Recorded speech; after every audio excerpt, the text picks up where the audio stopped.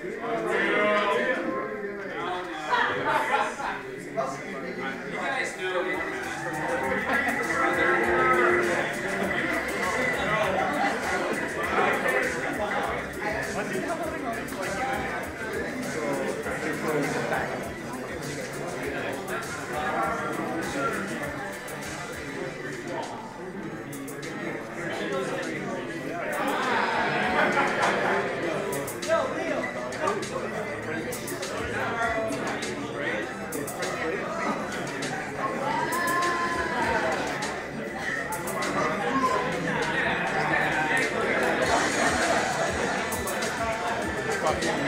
needed to go home and shower or something.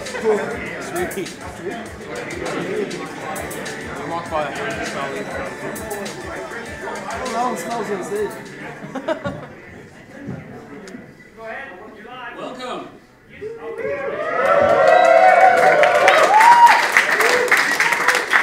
Welcome, everyone, to the 2D projects of the GD43s.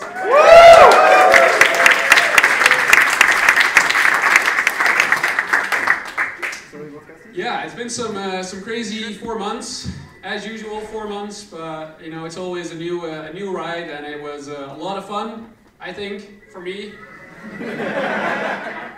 for you guys.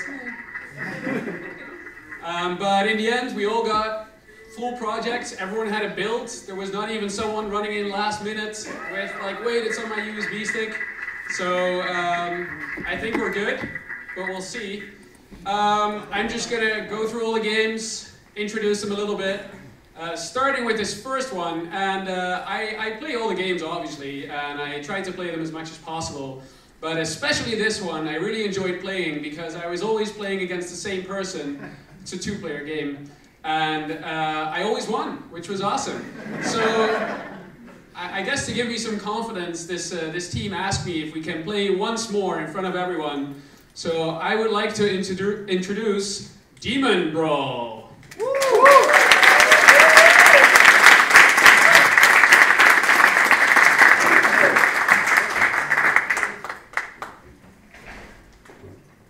Hi everyone, thank you for joining us today. We are Team Los Cabrones, and my name is Babik. I was the PM on this project. There's a microphone right there, guys. My name is Alejandro, I was the artist. I'm Javier, I was the programmer. I'm Shri, I'm level artist and level designer. So, before we actually get Evil and, I don't know if you didn't actually mention it, his opponent was Thomas, so he always won against Thomas. So before we get them battling it out, we're going to actually tell you a little bit about the game. We're going to start off first by the art style. As you can see, it's a 2-player brawler, but I want to pass it on to Alejandro a little bit, and so he can explain what really inspired us to make this game and why we chose to go for this specific art style. Okay, these are my characters. We decided to go for like a chibi style, like big head, right arms. Actually, the characters doesn't have like extremities like arms because we want to implement like a mechanic that my partner is going to explain later. But this one was my second character that I made. Actually, I get really more better making the sprites for the mermaid and for the samurai, and we're going to see in the with the other characters also. All the characters have different animation, different sprite, and a single death. So, free.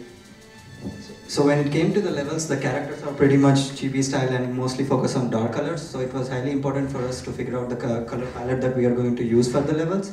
And both of the levels use very strong colors, very strong background schemes, and a lot of parallax elements, so that we can easily highlight the characters more and give it more depth and feel. And we also needed to introduce a lot of site assets to be placed and set design because it's a fighting game, and we wanted to use all these elements and some sort of animations and use the monsters around to give the player a proper feedback. So I'll pass it on to Javier so he can talk about our main mechanic, which is obviously fighting, but we have another mechanic where you control the hands of the player. Yeah, we did. We want to give the player a little bit more of control of what they were going to do, and we didn't want to go with the conventional thing of just pressing a button and doing an attack. We want to give the player the chance to, like as you see, depending on which, on where the hand is located, he would trigger a certain attack animation. Yeah, that's basically how it works. All right, so let's get down to business. What is the score, like 72? And I think Thomas got those two wins because Evo wasn't looking, right? This is time to prove that you can actually beat him, right? As his TA, it's my job to let him win. That's what all the TAs say. All right. So let's get this started.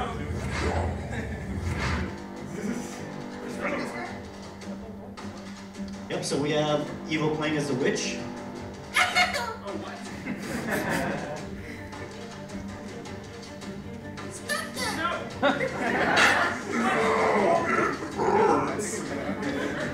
don't know why, but Evo is not using his favorite mechanic. Oh.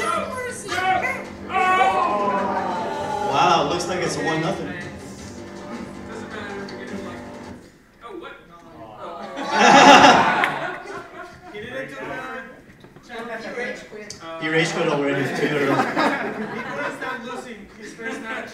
Evo, don't forget your favorite mechanic, dodging. I tried. You forgot the dodge mechanic. Okay, Let's give it another go. Let's do best out of 3. One more. Other map. So this is our second level. B. So in order to dodge, you face the character. Sorry, you face away from the character, and you'll have the ability to go right behind him and try to attack with a surprise attack. Wow. Wow. Just saving it for now, huh? Couldn't do this earlier.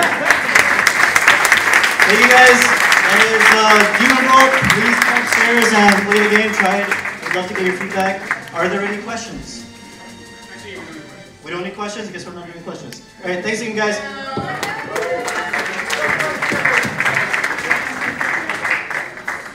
Okay, let's do 2 questions each. Damn. 2 questions each. That's trying to avoid. One in the middle. Who? What are the different mechanics all of the demons can do for their attacks? So the question is, what are the different mechanics that the demons can do? You want to take this? Okay. Well, I know it, I just want to get them involved. So obviously attack, they can dodge, and yeah, we wanted it to be really fast-paced, so we didn't want to like implement like superpowers and all that. We were actually thinking about that at first, but the main mechanics are dodging and using you know, like your directional. Using the directions to figure out where you want to attack, which direction you want to attack from, and yeah, that's pretty much it. Yes? Why did you opt for like a pseudo Z depth as opposed to like a traditional 2D fighter? Like you opted for Castle Crashers kind of style? Sorry, are we going for sorry, the question was? Why did you opt for a pseudo Z depth? The ability to go up and down as opposed to just 2D?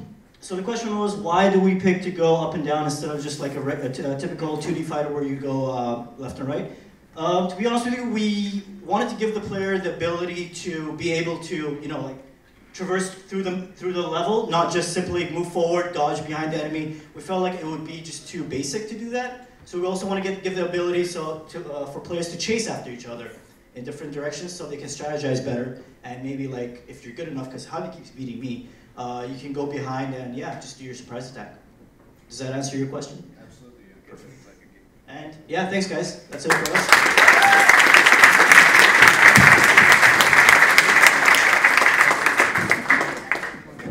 Thank you, Demon Brawl.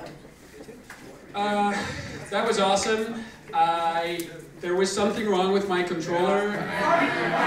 It's probably cable. It's anyway.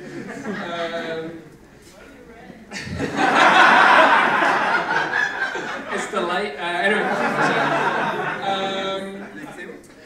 The next game, the the next team actually did something really amazing because we have all these 2D games, and 2D has obvious limitations, and one of those limitations is obviously the lighting. That's very easy in 3D, but in 2D it's not at all. And this is actually the first time that I've seen a team manage to pull off using Unity lighting on their 2D sprites. Please welcome Crimson Grit.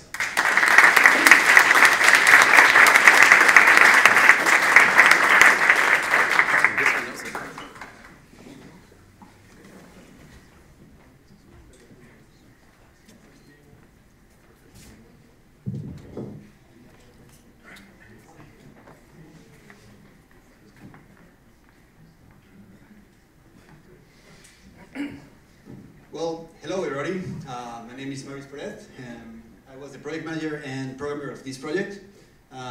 Well, this is Crimson Grid. Well, before coming here to DFS, I haven't had anything to do with programming visually, so this was really an adventure that I actually want to thank Ivo for helping me out and realize how to do all those things. And it was like very interesting to do the, well, I honestly don't know what to say. Yeah, there was a lot of things that had to be worked on, and it's been an experience, honestly. I don't think that I could have gotten a better team to learn so much and to realize so many things. And this was an experience, this was so fun. I'm going to let you with the designer.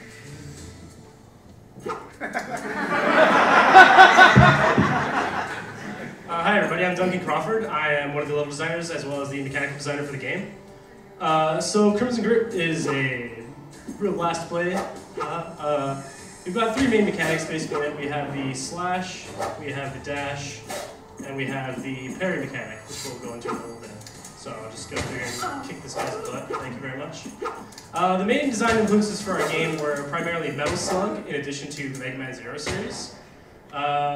We did enjoy the Metal Slug series, but we found that having a gun weapon kind of removes a lot of the precision of the gameplay, whereas you can just kind of shoot and pray to God your bullets just cut them all down. So we opted to go for more of a melee type weapon, so to enforce more of a, requiring more precision and thought from the player. We also designed the fact that, you know, sometimes it's a little bit difficult to get some enemies. So we introduced a parry mechanic, which Alan will show here hopefully in a second. Oh. I'm sure he'll get it sometime. But yeah, designing it was a lot of fun. A little bit of difficulty to tweak and variables, but it was all in all a great learning experience, and I'm looking forward to the next game I'm going to design. And now I'll hand over to our secondary level designer. Just to talk about a little bit about the level design process. We basically had to design the level basically based around the player's mechanics, which is dash, jump, and slash. So with the enemy placement, we wanted to have like three levels of versatility. So we have like your basic building with sharpshooters. So as the player progresses through the game, we wanted to introduce new enemies. So basically, you have your typical gunslinger that kind of just shoots in a line, and a sniper on rooftops. So since the gameplay is a little bit faster than your typical 2D side-scroller, we wanted the player to be super on their toes and be really aware of their surroundings while dashing and slashing all your foes in your way. So the level design was just basically about having three levels of height as well as really good enemy placement. So with that being said, I'll pass it on to our artist. Well, for the art, it's a mix of Western and Japanese, as you can see. Well, the interesting thing is that everything is made from 3D molds and then rendered with a shadeless shader and also with a material shader, normal map shader. So you have two sprites for each frame. And with Unity, you can use normal map just as using 3D. So we use that with dynamic lighting, and you can move the lights around, and it looks like it was 3D, but it's actually a 2D sprite, and it looks really cool. And I learned, like yesterday, that apparently optimization is a thing you should like think about from the beginning. It's really important, and I won't make that mistake again. Olin? We'll pass it off to our project manager.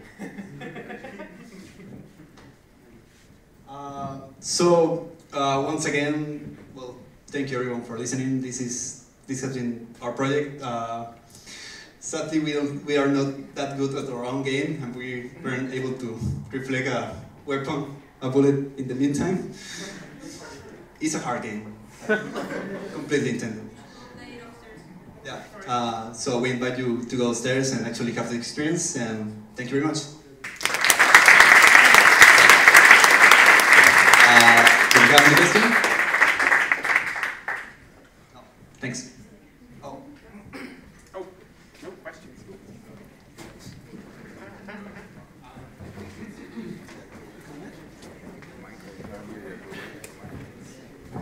Thank you. Awesome job, guys. One thing I didn't mention was that these guys had a bit of a last-minute struggle this morning, but I'm super happy that you guys pulled it off. Really awesome job with that, guys. So, congrats. So, this group, this class actually had many firsts. It seemed that every group kind of wanted to do something original that hadn't been done before. So the lighting, as I mentioned before, was one of them. But there's also this other, the new group here, that actually made the first strategy game in 2D. And that is a really awesome game. Please welcome Res Nove.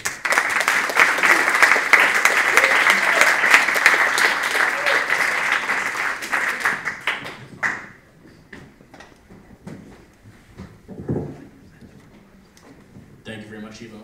So the game that we created is Res Nove, which is a strategy game. And the way that we came to the idea to create a strategy game was Josh, our programmer, or one of the programmers on the team. He actually posed the question of what can be a fun 2D game that's not a platform. So we had some thoughts about that, and that's how we came to the point of some of us on the team have played games like Fire Emblem and Advance Wars, and we thought that's a really fun game. But we don't want to make something that's a clone of those games, so we decided to take something that has that feel and turn it into a real-time strategy game that has a much more faster pace. But I'll hand it off to Josh so he can talk a little bit more about the mechanics and the programming that went into it. Do you want to bring the game up? Oh yeah, we can bring the game up too. Yeah, so hi guys, I'm Josh Appel. I was the programmer on this project. And you'll see more when we play, but basically the game creates a grid for you to play on, and each team spawns with 5 units, and you can order your units around the grid, and they move, and then you can shoot with them. And the objective of the game is there are 3 capture points. For each capture point you hold, your score ticks up. First player to fill their score bar wins. Simple in concept, a little harder in execution. So first challenge we kind of ran into was how do you create a grid system and get units to move on it? And then from there, how do you get them to figure out where they're going? So we have roads, rivers, impassable terrain, that sort of thing. And getting the units to navigate them was actually really hard. I had to learn breadth first pathfinding, which is less fun than it sounds. And it was a lot of work, and I spent a lot of hours in Evo's office and probably owe him some like candy or something as a thank you. Beer. But so yeah, beer. We're on stream. So you select your units and you can order them around, and they will navigate around obstacles, and you can order them to shoot each other. And one of the kind of unintentional things that came out of it was a lot of strategy, because we made it so units can overlap each other because there were a lot of choke points and it led to unbalanced gameplay otherwise. And then Evo started stacking all of his units into one column and moving them all at once to make a human shield, and it was really fun. And so I'm going to pass it off to Joel, who is our level designer. Hi to everyone, I'm Joel, the level designer of this project.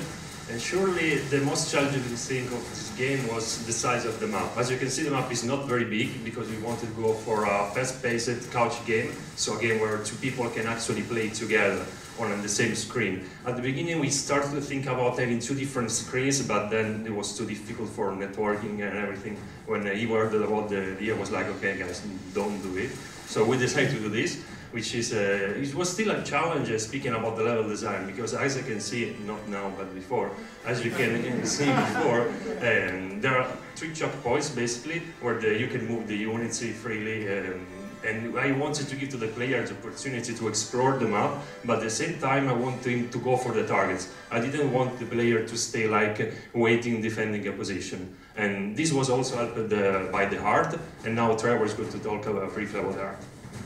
Hi everybody, my name is Trevor Beatty. I was the artist on this project.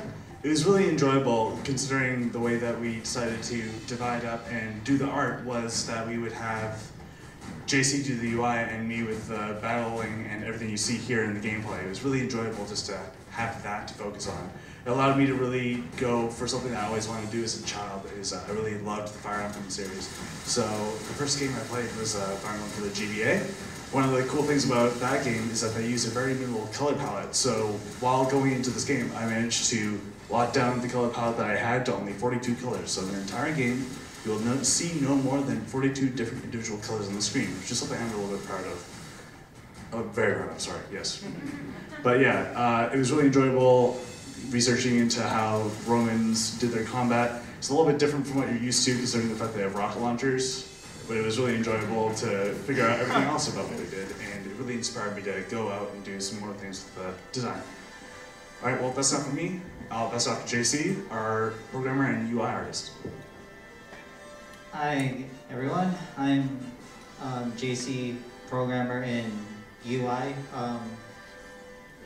This project was really fun, and the fact that we're using ancient Rome and set it to like a new setting, futuristic Rome, and doing the UI was really a fun experience, and programming as well. But doing those, it was a really hard process, but in the end, I managed to get through it. And yeah, I'm gonna pass it to Kyle.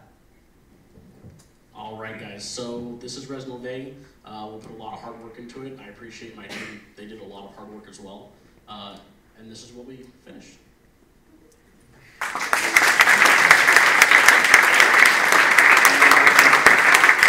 Do we have time for questions here? I see a hand somewhere back there. Yeah. Why did you guys decide to go with a capture the point system rather than say a deathmatch or a capture the flag system? Sure. The reason we went for a capture the point system. So first off, the question was, why did you go for a capture the point system rather than deathmatch or a more traditional capture the flag? One of the reasons was because the map was so small, we opted away from deathmatch, because with only 5 units per player, it became very easy to kill them off, and then the games ended in like 15, 20 seconds. The other thing was, originally when we had built the game, the units operated on a much longer cooldown. So you could order a unit and then it would have to wait 4 seconds before it could act again. And we played it and we play tested and we realized it just wasn't nearly as fun, and the chaos added to the enjoyment. So by forcing the players to meet in the middle and fight over things, we could simulate that chaos and force it. Okay, thank you for being here, and we can go upstairs and play the game if you want. See you.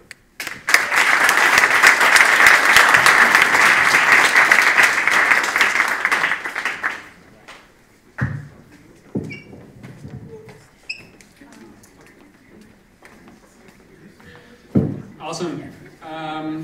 So during my classes, I always like to keep things a little bit happy, and I like to make fun classes with fun topics and not too much violence in the games. But for some reason, many of the games they go to the darker side and they want to do something bloody, and that's also in the next game where you're somewhere in the underworld and you're fighting demons, and it's pretty scary. Please welcome Blood Mage.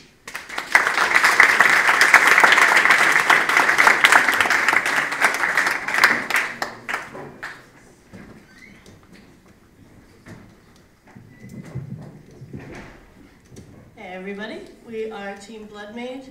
I'm Ashani, the project manager. I'm Michael, I'm the artist. I'm Timo, I'm the programmer. I'm Filippo, level designer. And I'm Tomer, the programmer. So, while we wait to open it up, in Blood Mage, you play as a Blood Mage escaping from Hell who has to fight her way out of Hell and get to the surface by using 3 main mechanics: melee, ranged, and teleportation. And Filippo will explain a bit more about that.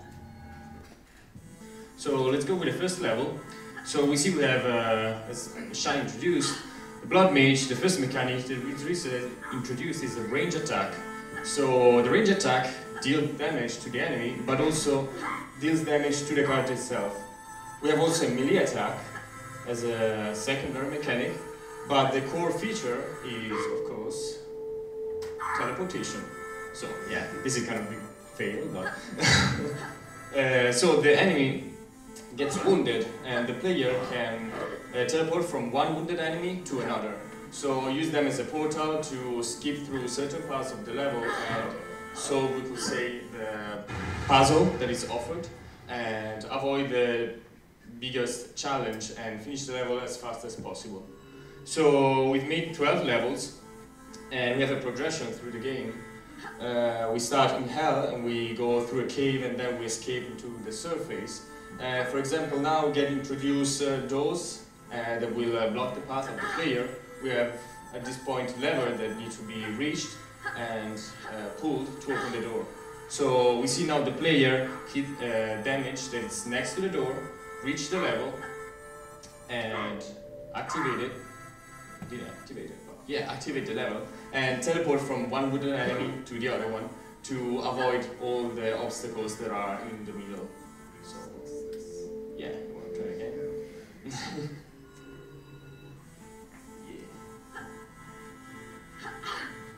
So we also have three different types of enemy.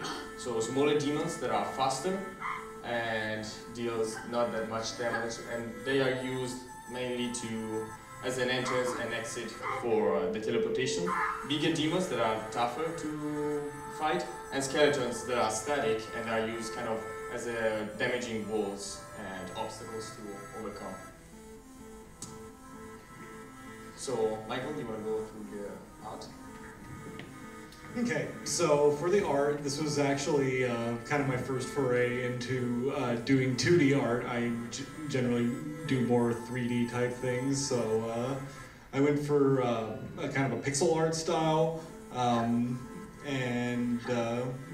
put a lot of time into character animations and like level backgrounds, things like that. I feel like the larger demon has over 60 frames of animation, so it was quite a challenge for us to get everything implemented. And yeah, it's I feel like pretty happy with the results and a huge part of the game that we use to make all the levels and do a quick iteration, and actually for making the level we used a tile system, and Tim could talk about it. Yeah, so in terms of programming, I wanted to say a few words about the features that we are pretty proud of. The first one is the system we constructed for getting Filippo's ideas from his head and implementing them into Unity and into the game. And the system that each level is designed just through 2 simple text files. That allows Filippo to make 12 levels instead of 3 that we planned at first. And the second one is our teleportation mechanic that looks and plays nice. And big shout out to Ivo and Thomas for helping us fixing all the bugs that came up with that mechanic. Yeah. I think that's pretty much it. If you want to come and play all 12 levels, we'll be upstairs. And yeah, thank you.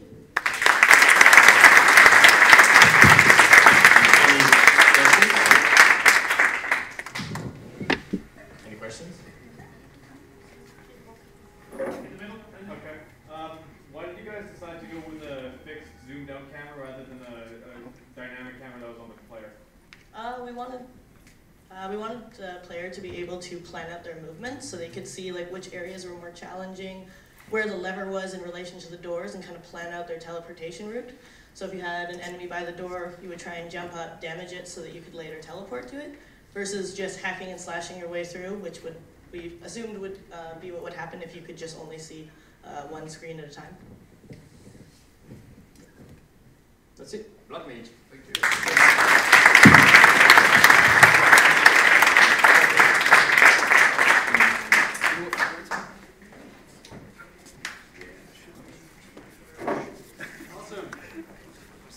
Awesome. So I like to think that I'm pretty good at all these games, but as you've seen, you know, sometimes I struggle. I actually don't play many games usually, so yeah, that's sometimes embarrassing. But the next team actually they found a solution for that, because in their game, when you die, you just continue as a spirit. Please welcome Shamania.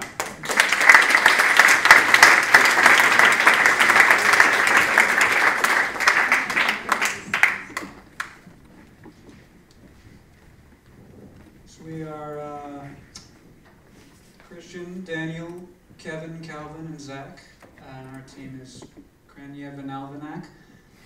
We made Shamania, which is a game where you have to die in order to proceed, and then reincarnate, kind of alternate between worlds. Christian is the project manager, so he'll introduce us. Yeah, so as Zach said, we're Krenyev and Alvinac. We made this game called Shamania. It's going to open up here in just a few seconds. You'll see our title screen right here. The thing in the middle is the character. He's the main guy you're going to be playing. Music's kind of spooky, but it's actually a really lighthearted game. So let's go ahead and get right into it. So here's our guy. He's got a few mechanics he can do. He can jump. He can shoot a projectile. He can summon a hand that will help him move objects in the environment. He is a ledge grab mechanic. The ledge grab was actually really hard to code and program. We had to do quite a few iterations of that to go through it. And I'm going to take over to Daniel, who is the level designer, and he's going to tell you a bit about why we did what we did. Hey guys, so I was the level designer and also the audio designer for this. So this is a bit of a difficult project that we managed here in terms of level design, because as we're about to see in a second here, there's actually two worlds superimposed off of each other. So,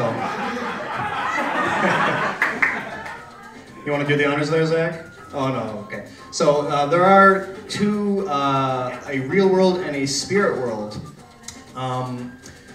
And in order to progress in some of these levels, like we're going to have to do here, you actually need to go off and do this.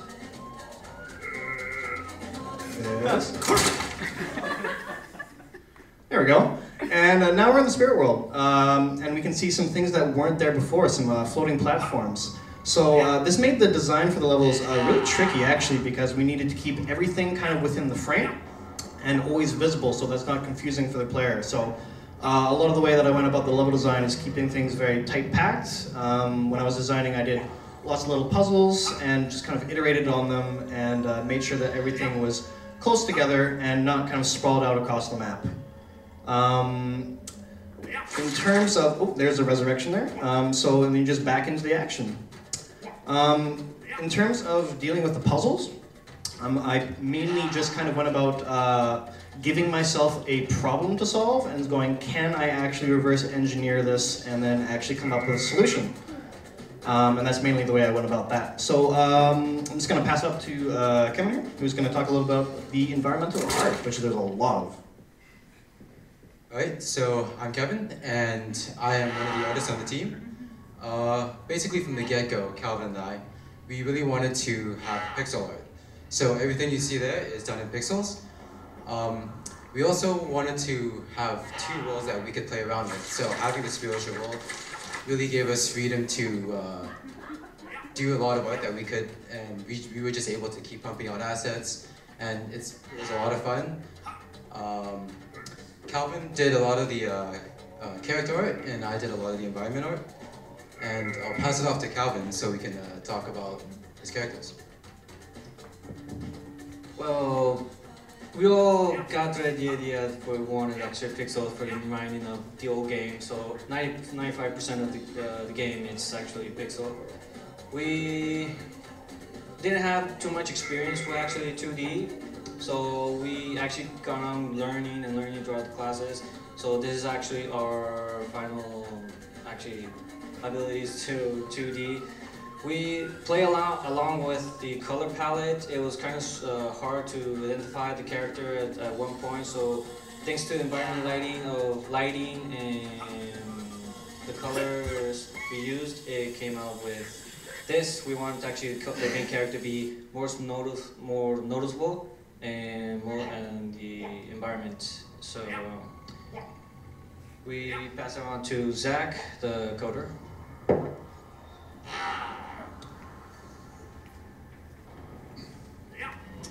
So I did the programming.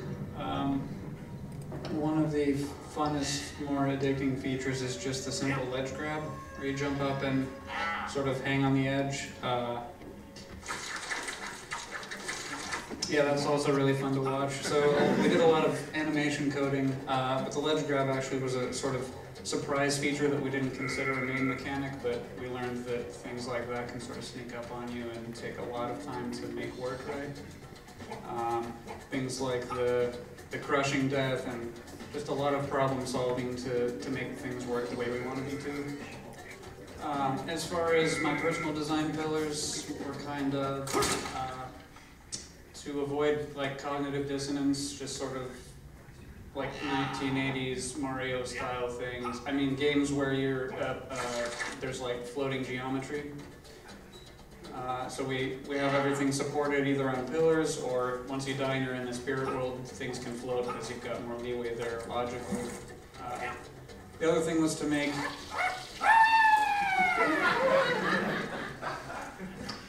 a platformer that's fun to play for people who don't like platformers, which I don't normally, but this was actually pretty fun to do, and it's amusing. So I think we succeeded there. And I think we'll get just to the end of the level momentarily.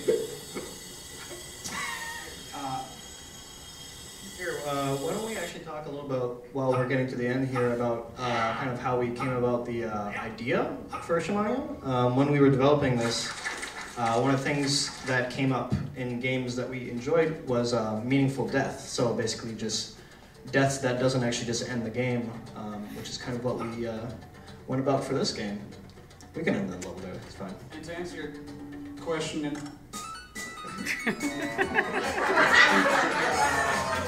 question in advance, if you die in the spirit world, you just restart at the last checkpoint. So, yeah. This was just a presentation, Bill. Come on upstairs and play more of our levels. We'd love to have you up there. That's it.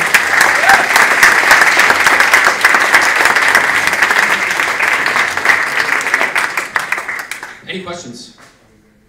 Right in the back. I think I see a hand. Why did you use IP for the last piece of music at the end? That belongs to somebody else. Zach? Use IP? Come on. Seems like someone else's intellectual property. It might be. This was the main music was Newgrounds? Yeah, Newgrounds. Oh, it was Newgrounds, yeah. It may have been a 3 a.m. in the morning decision. Okay.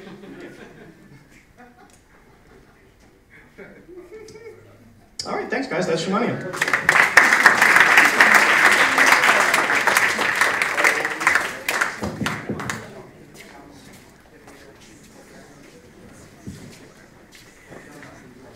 Amazing. Okay, 5 amazing teams so far, 1 more amazing team to go. Like I said, many firsts. This team actually really wanted to push that limitation of the 2D project. They said like, well, you say 2D, what does that mean? What are the real restrictions? You know, like I said, well, you know, it's just not 3D. That's pretty much it. Which may have not been a great description, but they really wanted to make a puzzle game though, where you can walk around in basically a 3D world.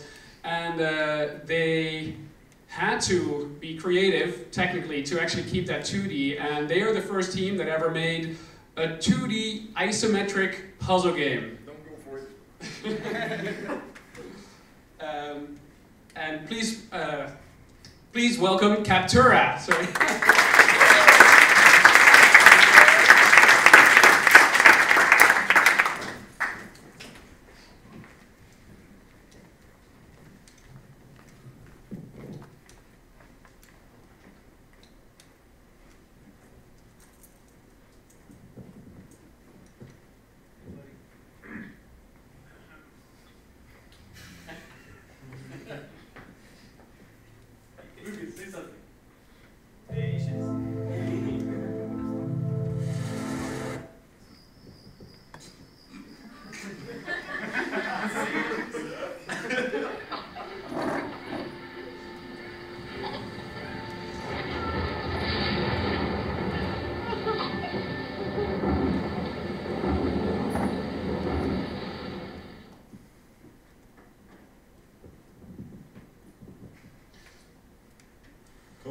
Yeah.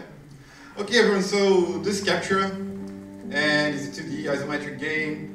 I think like when we started like making the game, we fumbled around like a mechanic. We said like, yeah, let's do it this mechanic.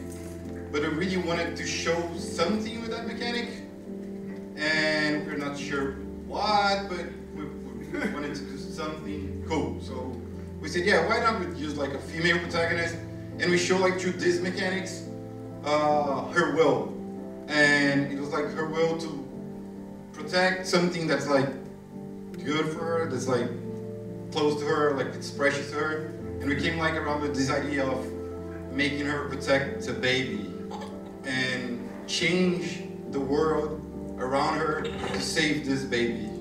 It's like super trippy, I don't know. Yeah, and I'm gonna pass to a programmer who was the Duarte in this group. Hello everyone. I was the Duarte in this group. Bruno just skipped a level. So basically our main mechanic to show the story that we wanted to show is to capture objects in the game world and place them somewhere else. So in that way the mother, that is called Pierit by the way, she sort of tries to imagine a world where she could be together and healthy with her baby because they're both sick. So basically the most technically challenging thing about this project was doing isometric. So any of the 44s here, don't do it. It's not worth it. But it looks super good. These are actually, yeah, it's kind of worth it. These are pretty much 3D cubes with a sprite rendered on top of them. And so I actually built a tool where you can build the levels with cubes, just like blank cubes. And then when you press play, they actually like alter it and render the sprite instead of the cube. So I switch out the art. And I'll pass it on to Lucas, who did all this freaking amazing art.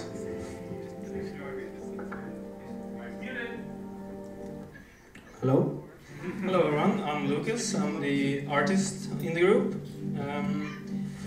When we had come up with this mechanic about that you can capture things and put them back in the world to solve puzzles, we were thinking about what camera angle that would like work for this.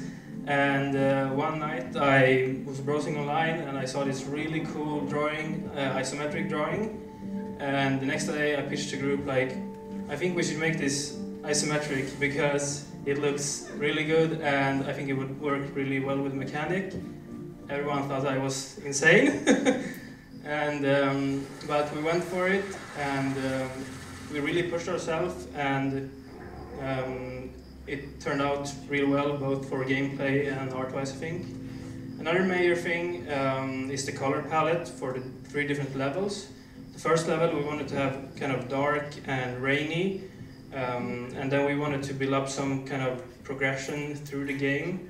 And to do that we used color correction, which was kind of cool, very helpful. So we had like a little texture you plug into the game and the camera is rendering different colors. And I'm going to pass on to Stuart to talk about the level design. Hey guys, so I worked on the levels in this game, along with Bruno as well. He did a lot of the work, so thanks Bruno. Puzzles are hard. Never build puzzles.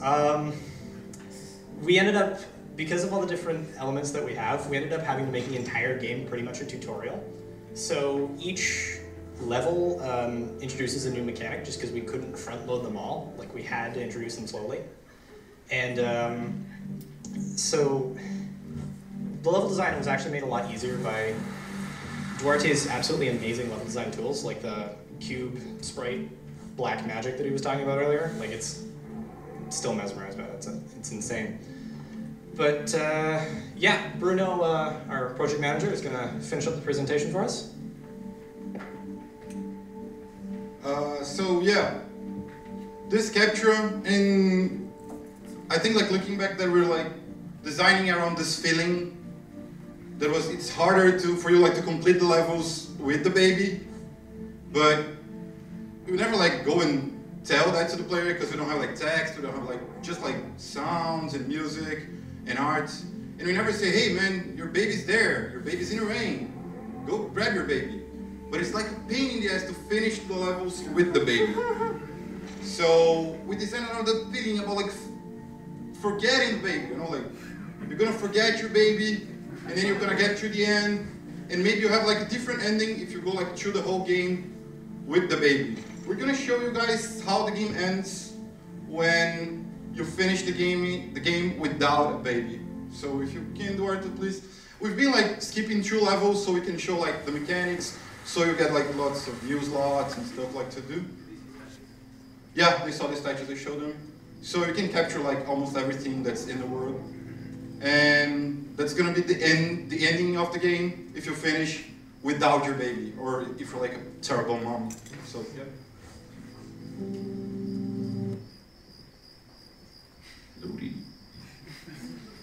This is the end. Hey.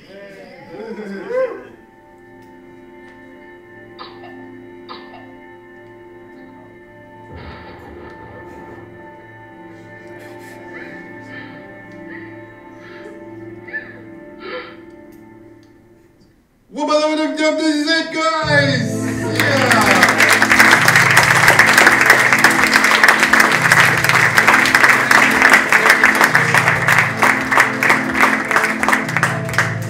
But not actually. Are there any questions? No? Thank you, everyone. Thank you, everyone. No, questions?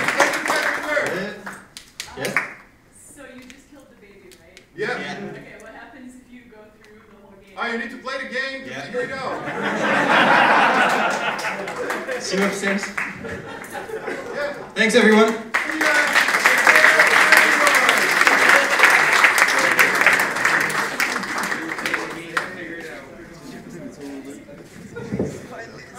I guess it's no surprise that I could only finish without the baby. I'm not ready to be a parent. Yeah, amazing. I was amazed by what you guys pulled off, again, all the teams. So for last time, I would like to have an applause for the GD43s.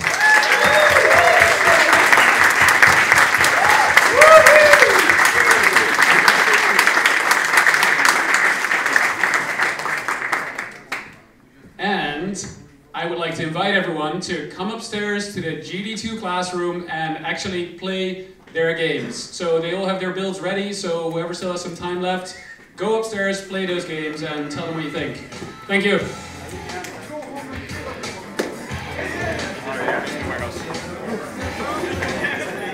So I got